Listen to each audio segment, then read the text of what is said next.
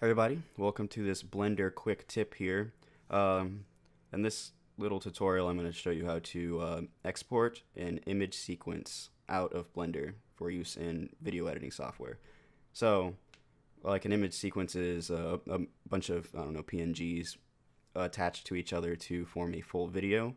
And you can do something like this in Premiere and After Effects.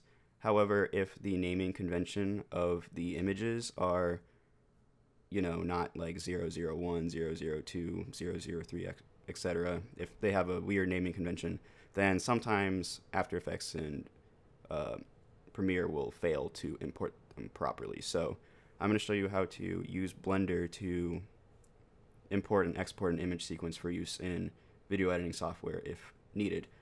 So this tutorial is kind of directed towards people who don't actually use Blender for its intended purpose or don't know how to use it.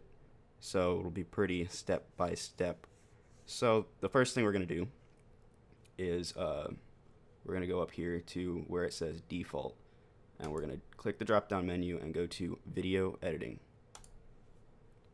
Alright, so now that we're at the video editing screen, we can add our movie strip in, or our image sequence. So I'm just going to go here to add image. Then when we get to the file browser, you just select where the image sequence is at, and I'm going to use this one here.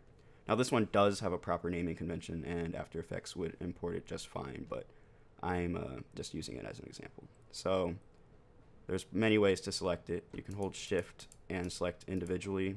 You can box select to select a lot, or if the image sequence is the only thing in the folder you're using, it's pretty easy to just press the A key and select all. So we're going to go ahead and add image strip, and as you can see, it dropped it in, and when you right click to scrub through the sequencer, you can see that it's playing just fine. Alright, and just real quick to prove that this will work for non-conventional names. So this is from a camera. So my friend was doing a project where she was taking a bunch of images in a sequence, and she kind of wanted to have them play back as sort of like a stop motion effect. But since the naming conventions of cameras, like it says underscore DCO 893, that won't be picked up by Premiere or After Effects as an image strip very well. So just to prove that it will work, I'm just going to sort of box select like this and add an image strip. And as you can see, when I scrub through it, it does in fact play through it just fine. So I'm just going to delete that out. Alright, so now that everything is ready, we're going to go ahead and do one more thing here, is make the end frame the end of the sequence. So Blender doesn't automatically make the end frame the end of your first sequence like the other programs do, and it actually stops at about 250 right here.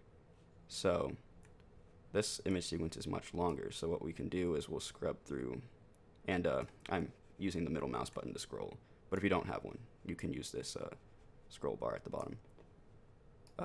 So we'll select the last frame here, and you can do one of two things. You can come down here to where it says end and just change this end number to the current frame either by typing, or you can actually just, while you're in this timeline, you can't do this anywhere else, just only down here with the mouse down here, press the E key to set that to the end frame. Alright, so now the end frame has been set. There is only one last thing to do before we can render this out.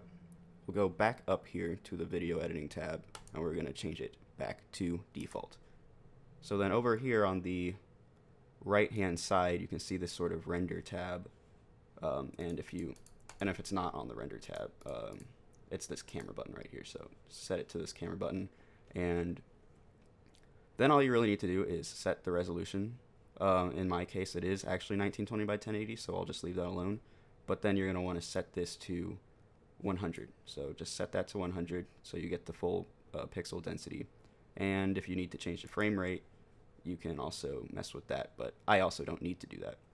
So the last thing that we have to do is set up the actual output settings, where down here in the output tab, we're going to change the directory here to where you want the video to save out. So just click this file, and I'm just going to throw this straight into my solid state drive. And yeah, I'm just going to delete it after this video anyway, so I'm just going to throw it right in there. So output set to where you want it to go, and then right here we're going to change this from PNG to, under the movie tabs, go with an H.264. It's the best. And then for encoding, we're going to go to format, AVI. I'm not a big fan of AVIs. MP4s and QuickTimes are pretty good. I'm going to go ahead and go with the QuickTime. And then that's about all you have to do. Then you're ready to export your animation, which you can do by either clicking this animation button here, going up to the top left corner under render and render animation, or by hitting Control F12.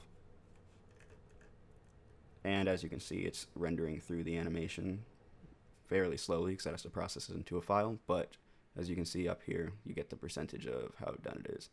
And once it gets to 100%, you'll be able to watch your video in its root folder.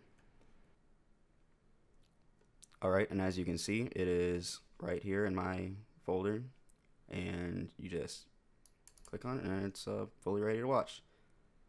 So I hope you guys enjoyed this quick Blender tip and found this one useful.